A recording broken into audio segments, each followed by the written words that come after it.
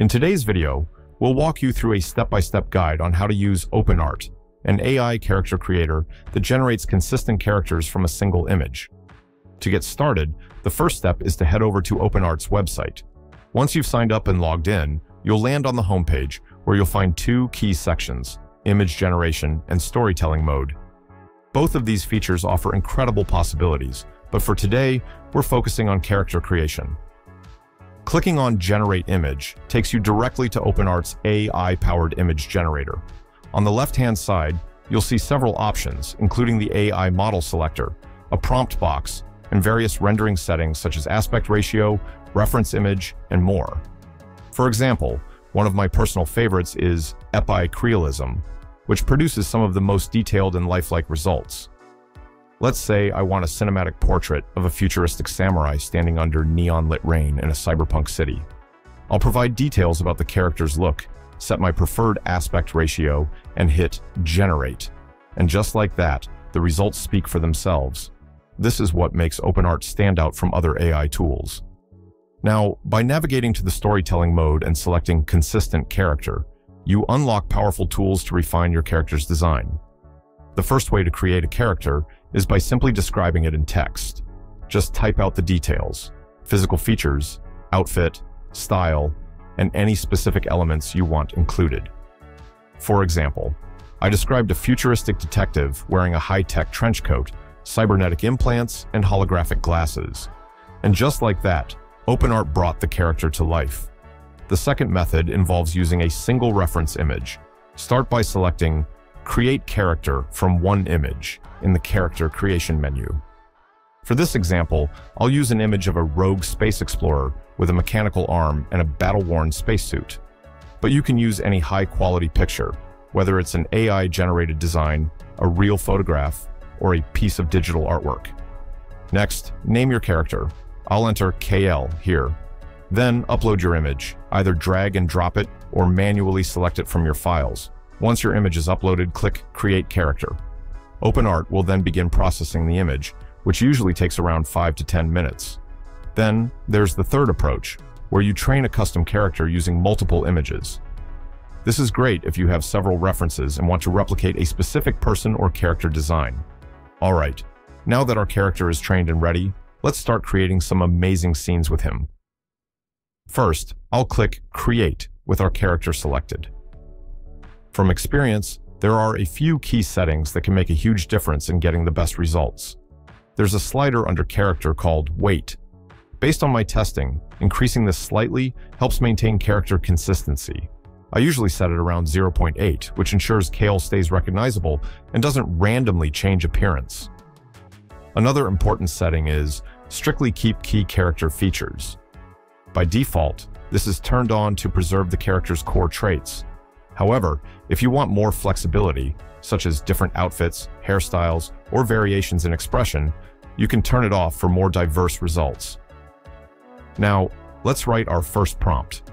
I'm going to type, Kael navigates a cyberpunk metropolis, neon lights reflecting off rain-soaked streets, dressed in his signature armored jacket.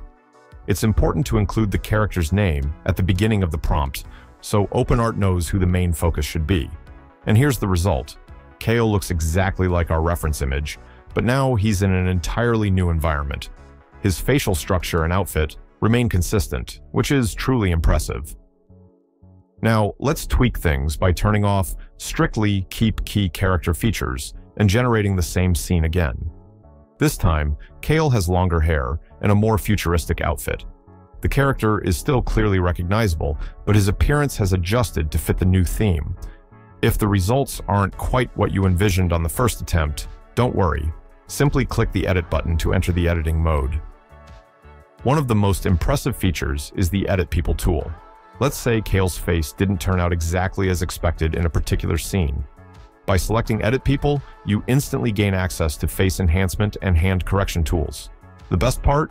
You don't need to write any complicated prompts.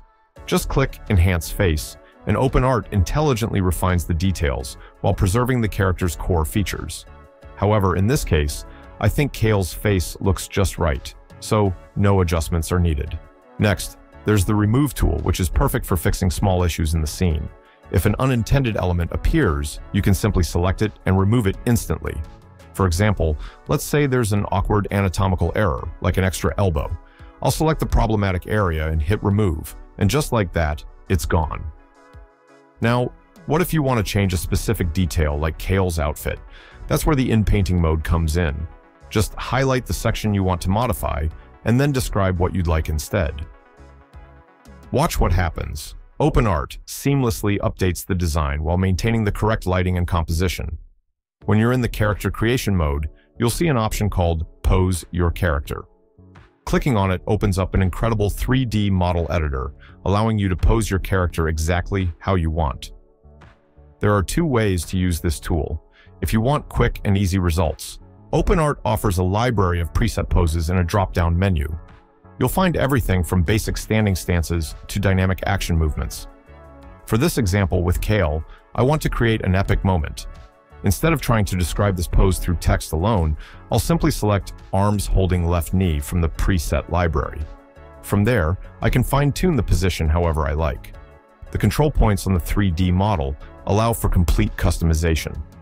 I'll slightly adjust Kale's head angle and raise one of his arms a bit for a more natural stance. You can tweak every detail, including hand positions, leg angles, and even facial orientation, for the perfect pose. Next, I'll change the camera angle to a low perspective, making the scene feel even more dramatic. This is how you achieve those cinematic storytelling shots. Once everything looks right, I'll click Update Pose. OpenArt will then generate a depth map, which helps the AI properly place the character within the environment. Once you've got an image you're happy with, you'll see an option labeled Image to Video at the top. OpenArt integrates directly with Kling 1.6, one of the most powerful AI video generation models out there. You can also use Hailuo's video model, which produces stunning results. For this example, I've generated an image of Kale. Now, I'll click Image to Video, and a prompt box will appear. Here, I'll enter my animation details. And just like that, we've turned a static image into a fully animated scene.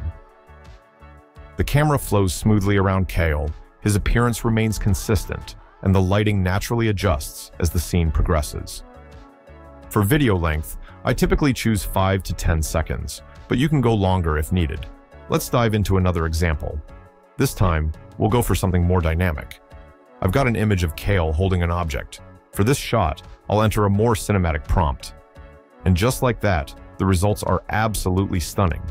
The AI perfectly executes the camera motion, creating a professional-level cinematic sequence from a single reference image.